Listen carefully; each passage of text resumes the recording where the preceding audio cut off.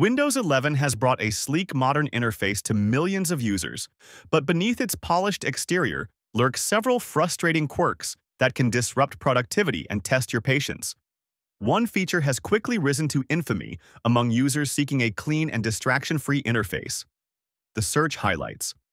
While intended to keep users informed and engaged with the world, many find these unsolicited injections, especially the politically charged ones, to be an annoying intrusion that transforms a simple search tool into an unsolicited billboard. Here's how you can remove this vexing feature. Press Win+I to open Settings. Go to Privacy and Security and then Search Permissions, or search for Search Permissions in the Settings search bar. Scroll down to the More Settings section. Toggle off Show Search Highlights.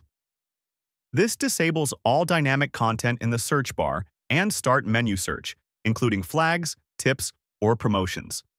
Close the Control Panel window and then click the search box again. Now, after disabling search highlights, all that nonsense should be gone. Good riddance.